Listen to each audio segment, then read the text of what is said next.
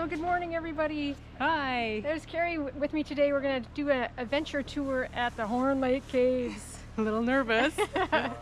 Yeah, so I've been wanting to do this for a long, long time, and I've lived here like my whole life, and I've never really done this. Well, a tour. I've been in like, you know, on your own a little bit, but yeah, so this one you cannot go on your own, so I'm so excited. It's been a few years for me. I think like 30 years since I was in a cave, so yeah, a little nervous. Yeah, so we're gonna have an awesome day, and I hope you enjoy our adventure today. So come along with us at Horne Lake Caves. When you put it on your head, you're just gonna grab those straps. You need a boost to grab that block. Nice. Here we go.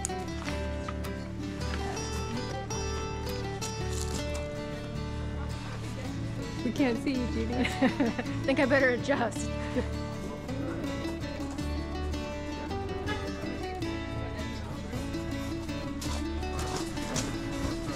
See, give me a... All right.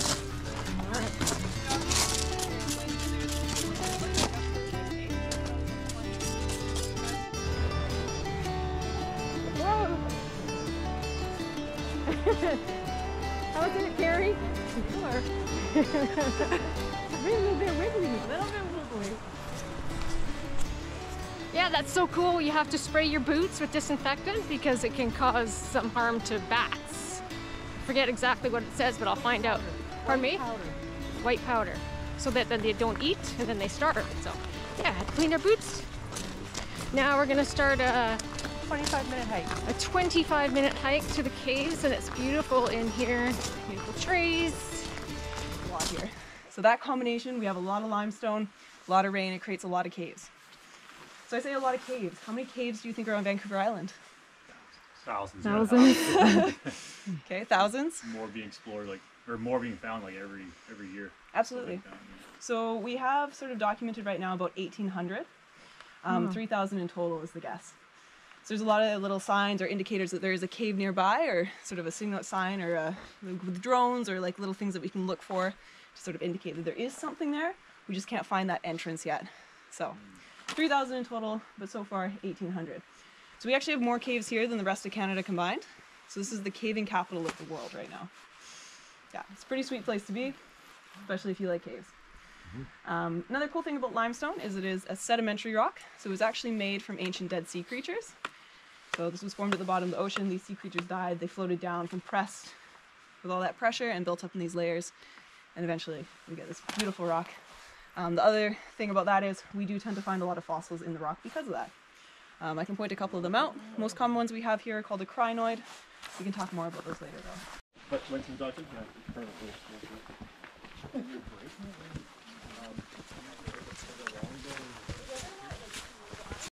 It might be a bit more familiar than you think. So what about stalactites and stalagmites? Yeah. You've heard of those for sure. Those are calcium-based crystals, so those are calcite. We will definitely see those today. We'll also see flowstone, draperies, popcorn rock, soda straws, all that fun stuff. So there's like over 100 different formation types. Now how these are formed is actually it starts out here. So rainwater coming down, it's picking up CO2 from all the soil and the decaying plant matter in this kind of ecosystem. Picks that CO2 up, gets into the rock, starts eating away at the rock, and the rock is very much calcium based because it's made of those ancient dead sea creatures. So it's picking up all the calcium out of the rock as it's going. Once it hits the actual cave, it's a different atmosphere, and so it actually has to off-gas to stabilize, and so then wherever it's sort of dripping with time, it's leaving a tiny little deposit of calcium. And then where it continues to do that, so each drip, eventually it's going to form into these big stalactites and stalagmites. All that. So all of this happens basically one water droplet at a time, which is crazy. I'm waiting to see a Sasquatch. Oh yeah, wouldn't that be cool? Whoop, don't go up the cliff. Really looks like Sasquatch. Yeah. It's Sasquatch country.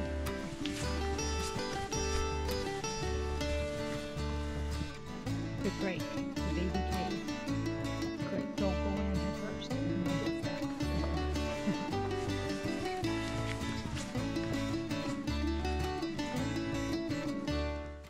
Like one more stop. I do have to talk a little bit more about the crystal formations because we're going to see those the most in this cave. And the most important thing with our crystals or our calcite is that we're not touching it. So we found over the years that actually touching these crystals or this calcite can do a lot of damage to it. So it allows dirts and chemicals from our hands to get in the pores of it, and it actually compresses it down on a microscopic level, and it creates this very waxy surface. So water rolls over top of it, and it can't actually deposit any more of that calcium into it. So it completely stops the growth. And you'll see cases of this where it actually starts to turn brown or sometimes black. So in its natural form, our calcite should be very white, almost translucent, yeah. So makes it nice in the cave though, especially because this one's very healthy. If you see something that's very white underground today, just make sure you're trying to keep your hands off of it or your body off of it. Don't go like, you know, slapping it around. If you're ever unsure, just ask. No problem with that. But usually anything kind of that muddy brown color or the white, really want to keep our hands off of. Does that seem like a fair thing? Yep. Absolutely. Fantastic. As I mentioned before, we do have some very old formations in there. Our soda straws, which grow 1 inch every 100 years, are also super delicate. So if you touch one of them, it would actually shatter immediately, and you would see that immediate damage. So we do want to do our best to be very careful underground today, but for the most part, everything's pretty easy not to damage. So we're going in cave number 1. I believe it's the river bend. Cave? Yes. Yes. So here we go.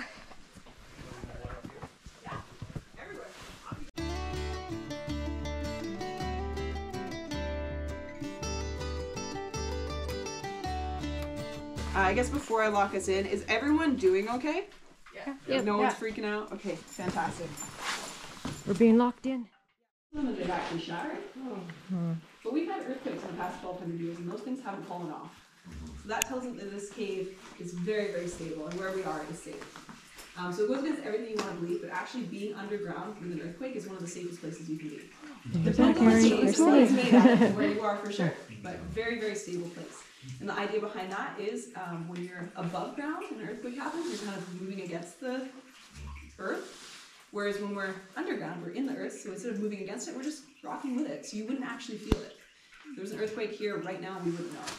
Cool. So, pretty nice. I don't know if anyone's thinking about earthquakes, but now you are. Oh yeah. That was our discussion on our way here. If you touch any calcite further in the cave, just immediately punch in the arm. So Okay. this is your last chance. Now this is what we call cauliflower rock or brain rock. It kind of looks like that. The thing I think is really cool about this calcite, especially this stuff, it feels like your teeth.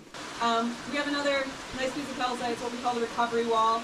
It gives you a better idea of what active growing calcite, this very wet, kind of slimy looking, right next to this dry, dormant calcite. So this still can regrow and recover. It's just that water has to start flowing over top of it for it to do that. So it's still very healthy.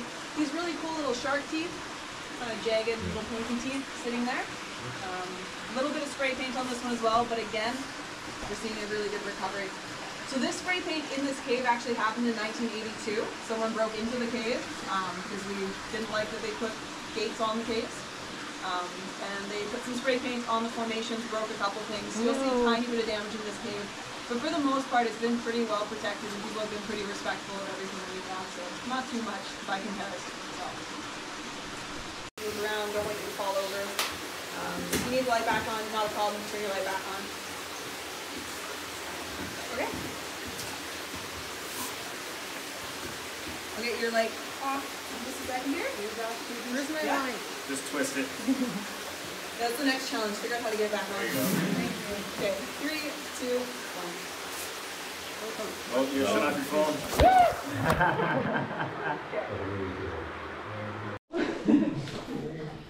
So we're going to head back up to daylight. We're going to go up a little bit of a different route.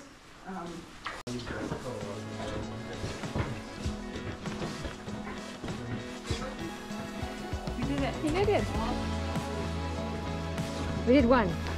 First one done. First one.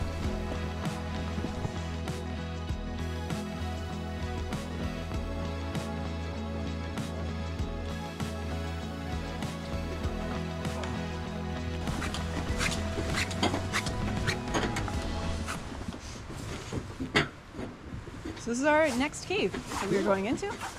Kind of gives you a good difference in cave entrances. No. So we can't prove it yet, but our caves are all connected somehow in some way or form.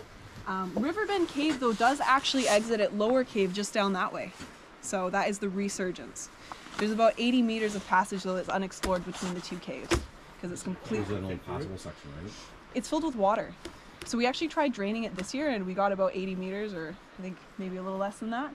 And it kept going. So we have to drain more. So we're gonna try it again this year and see what we can do. But we think it'd be kind of neat to actually do a whole tour all the way through, come out on this side. But this cave actually connects to Euclid's cave, which is a cave that is completely closed. So no one's been in there for years. And we're not allowed to go in, so. BC parks and old caving regulations and issues, I guess. Euclid's was one of the first caves that was found, and when it was found, it was deemed to be the prettiest cave on Vancouver Island. They ran tours through it originally, and it did a ton of damage because we didn't know about calcite and how it did damage. And then once they started realizing this change in the damage to the caves, they kind of panicked and threw a big gate and some cement on it, and then said, no, we're just never going in there. That's another project that we are working on this year, that we're trying to actually maybe get it back opened and start running tours through it again in a safer way with kind of different structures in there. So lots of changes for the future.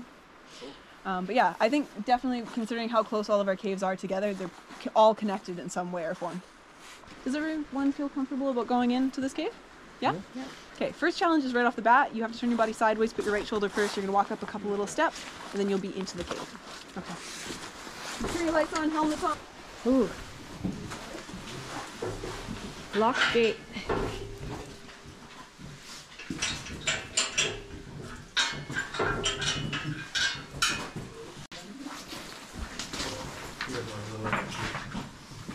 Well, there's nothing that we know of so far, but there's you always surprised me how many times I've been in here and how many times I've thrown it in my head. It's always on the same spot, so you think I'd learn.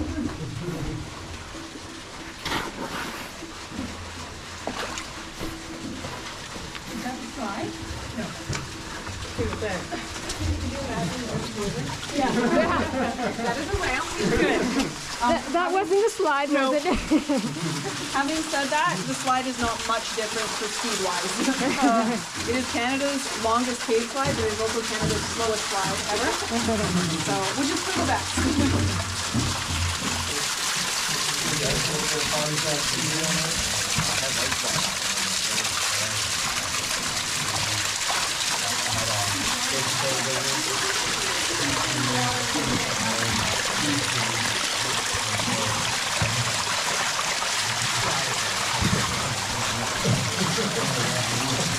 Oh my god, climbing up a waterfall. Holy crap. I'm just under that boulder and keep on going.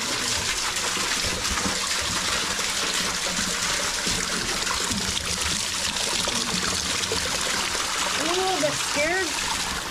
That's okay. Where are you? I'm right behind you. Oh, one more thing. Oh, you got it. I really was scared. Ow.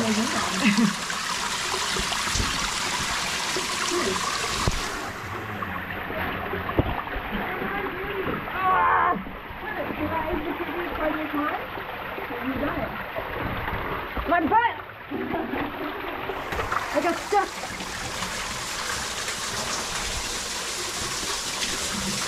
Ow!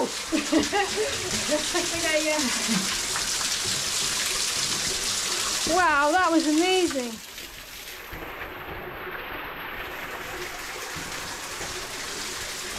This is so cool. I did it. You did it. Oh my gosh. Okay. I think we're gonna go that way. Oh yeah. That's why we have to stop here. Yeah. Maybe I need to get out of the way. Should we go up top? I guess so. Gosh, we're all gonna get piled up in here. Yeah, I know. Listen, stay to your left. I can go a little bit farther now. Ask her if we can go up top higher. Kind of feels a little bit like giving birth. or being birth. Is there a room up there? Yeah, I just go and have a seat.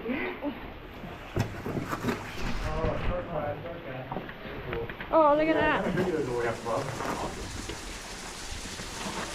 Oh, and then you're going to make the gap, right? Hey, we found a new hole.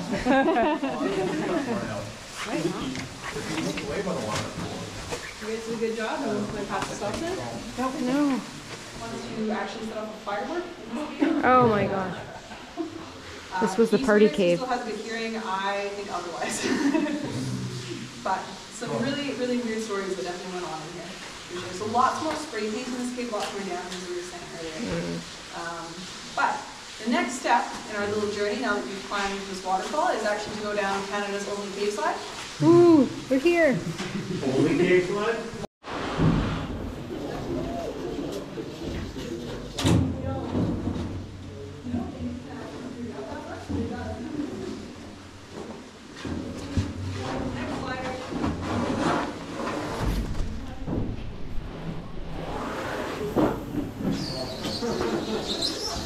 Head down, head down.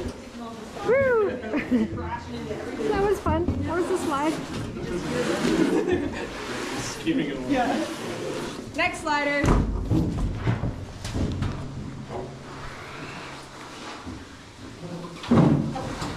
Oh. Did you get stuck, Carrie? Wait, did your rain pants make you go faster? Yeah, I did. I went fast. Next slider. Woo! And next slider. Good form, Tanner. Good form.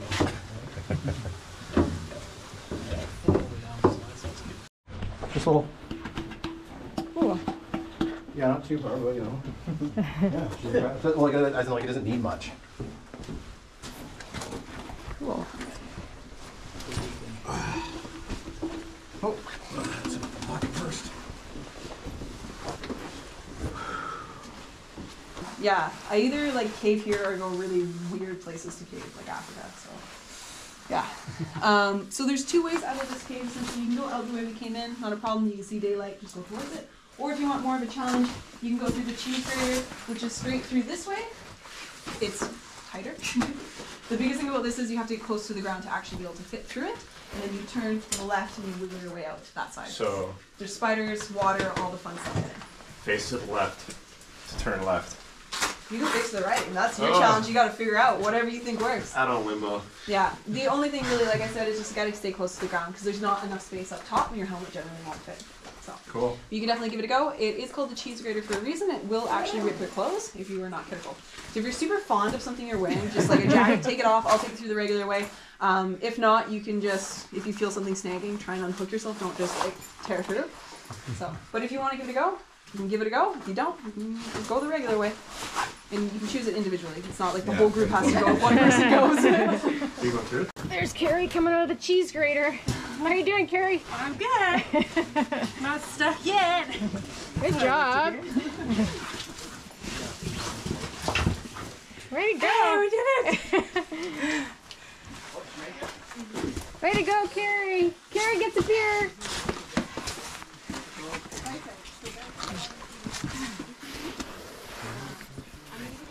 Super proud of Carrie and I. We did the 2.5-hour cave tour here at Horne Cave. Horne Caves. Carrie went through the cheese grater on the way out. Got stuck part way. But she made it. She made it out. It's all good. The slide was super fun, and the ladders. And I didn't know we were going to be hiking up the waterfall, so that was super that was fun. pretty cool. And I have like 4 inches of Water in my gum boot that I gotta get out in a little while, but that's okay.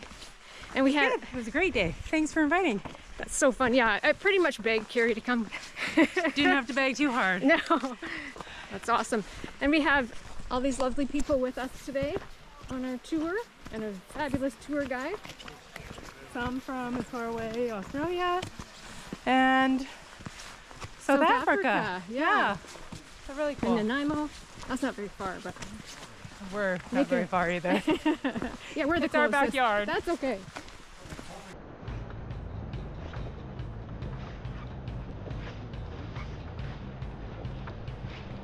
Hopefully we see you guys back at some point.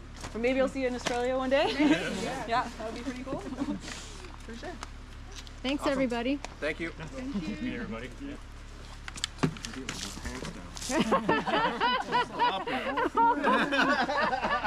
That's gonna go on the. That's gonna go at the end. Slow motion. Yeah, be very good. What an interesting tour. So I started working at Horne Lake Caves as a summer job. So I was actually training as an archaeologist in university, and I just needed something to cover for the summer. And I took this because it was like outdoors and it was something I didn't know about, and just luckily got hired for it. And so that first year was like really hard because I had no background, but the majority of people that come here have no background in caving or caves, so it's not uncommon. We do all of our in-house training here as well, so we'll provide you with the basis of what you need. The longer you work here, the more you pick up on. I found that I was very interested in it, so I ended up caving outside of here. And doing different projects like working in Canada's deepest cave, Canada's longest cave, all that kind of stuff. So it really just comes down to your interest level and what you would like to do. How many years have you been here? I've been here since 2017. Nice. You must like your job. Yes, not everyone can say that, so I'm pretty special that I'm able to actually say that I truly enjoy what I do. You know, and being able to teach people about different worlds and stuff. And as I said before on tour, you know, part of the thing for me that's so interesting is it is always changing. We know nothing about caves at this point, so we're always learning new things, and it's never stagnant, essentially. Yeah. No, it's very exciting. Yeah. So Thank you so much. I learned so much from you today. So much about all the little bugs and the different kind of formations in the caves and all that kind of stuff. that's what I like to hear. I'm so happy I came today, and so happy that Carrie decided to come with me. I begged her to come with me. Oh, right on. That's always good. Yeah. Yeah. But no, and I really do mean it. It's not every day you get groups that are so willing to listen and learn. Nice. So I do really appreciate it, because that's like my favorite part of the job, is teaching people. Yay. So, That's right on. awesome. So thank you so much for coming on our caving adventure today. I had such a good time. So proud of myself for doing that, because I was really nervous. How about you? You did a good job. Yeah, I was nervous this morning too, but we did it. It was good. So fun. Highly recommend it. Horne Lake Cave Tours in Horne Lake, British Columbia. So thanks so much for coming along on our adventure today, and we will catch you on the next one. Bye. Bye.